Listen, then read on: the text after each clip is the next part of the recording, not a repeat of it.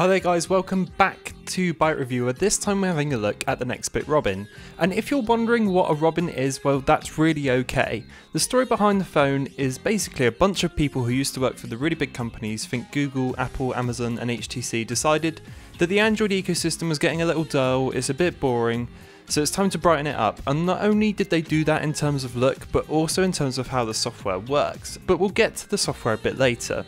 And I have to admit I was really excited to get this phone, and a lot of that was purely down to how it looks. The Robin is this really nice thin slice of soft touch plastic, and it's kind of lovingly put together a real focus on standing out from the classic Android black slab. And I've had more people ask me about this phone than any other I've ever owned, so that's saying something right there as well. I mean, I haven't seen a phone like this since Nokia were doing interesting things with the Lumia line before Microsoft brought it out, so it's really nice to see that design ethos come back a little. And I mean, even the box is unique. It opens like a book, and you know from the outset that you're getting something quite different. The same attention has been placed on the SIM eject tool, which is this cool little cloud, and even the plug is a good looking thing, despite having to pay a little extra for one. Anyway, on with the hardware. The first thing I want to bring up is the fingerprint reader. It's placed on the side of the phone, and despite being a little too flush to the point where it's quite difficult to find when you're not looking, damn is it fast. Did you miss that? Okay, here we go again. Ready? Boom, straight in. We're also rocking USB Type-C of course, so we're ready for the future, which is nice to see. However, the main pain point for the Robin, in my opinion anyway, is the screen. It's a full HD IPS display, and initially I was quite pleased with it, but on closer inspection you can see horizontal lines across the screen if you look close enough. It shows up more on a white screen, and you have to look really close. In fact, I couldn't get the camera close enough to see. But it's a real shame. I understand a phone priced at $399 has to make compromises somewhere, but the screen shouldn't be the place for it. On the plus side, the dual front-facing speakers are nothing short of excellent. They're loud, punchy, and easily some of the best I've heard from a smartphone. In terms of power, the Robin is equipped with the Snapdragon 828 hexa-core, backed up with 3GB of RAM and Android 6 Marshmallow in tow, with all of its delicious improvements on board. However, it's the software which might be the most interesting part of the Robin for some people. It claims to never run out of storage, so how exactly does that really work? Well, the Robin has 32GB of onboard and 100GB of included cloud storage, and this is all managed for you by the software. It intelligently decides what you are and aren't using and moves data to the cloud based on your usage.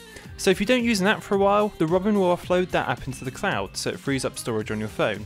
Want that app again? The Robin will beam it back to you exactly where you left it off. It's the same with photos too. Every photo you take is offloaded to the cloud and then beamed back to you when you view it. You can pin apps to the phone as well if you know you're going to need them at some point and don't want it to offload to the cloud. There's also an app looking icon on the right that shows you what apps are archived, pinned, or just a list of all your apps as well. It's a really interesting way of working a device, and while 32GB of onboard storage might be enough for most users, I'm sure people with huge amounts of data will be happy they don't have to worry quite so much about it. The Robin is running a custom launcher as well, and for the most part it's quite nice. They've managed to fit the software to feel like the phone in a strange way, with minty colours throughout, and the 808 chip keeps things running along pretty smoothly. App switching is quick and I didn't ever feel like I was waiting around for anything. However, the main bugbear of the skin is the lack of an app drawer. I've managed to get around this with extensive folder use, but I really kind of don't understand why.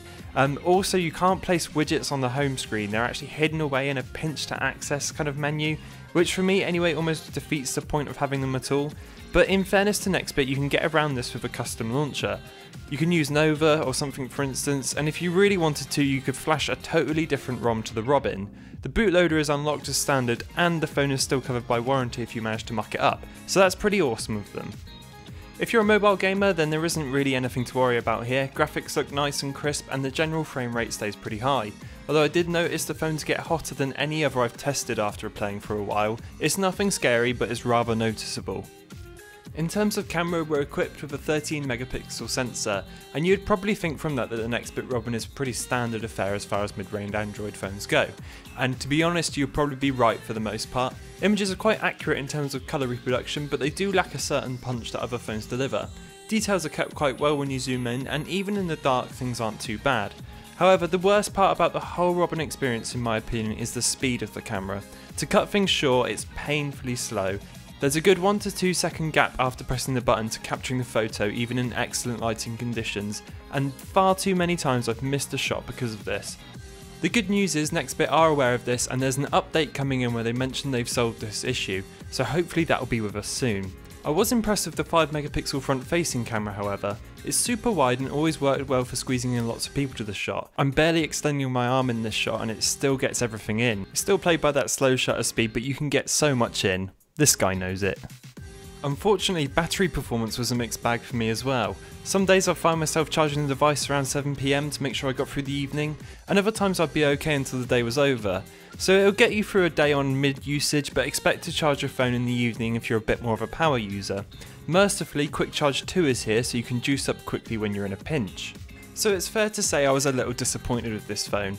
I was really hoping it would turn into my daily driver. I like the design of it that much that I was almost willing to go for it, but the camera, screen and battery just don't measure up for me. On the plus side, I think it's an interesting step forward into how phones will store data in the future. The smart cloud storage sets it apart from the pack, along with its design, and damn those speakers, they're so good. I'll finish by saying I actually wish Google would take a few notes from NextBit here. If material design were ever a physical thing, I would say the NextBit Robin is probably the best example of that. For instance, if the Nexus 5X had this fun design but kept its current internals on camera, then maybe we'd be looking at something really special. Anyway, thanks for watching this review guys, and stay tuned for more tech and something really exciting coming too as well. I'll catch you in the next one.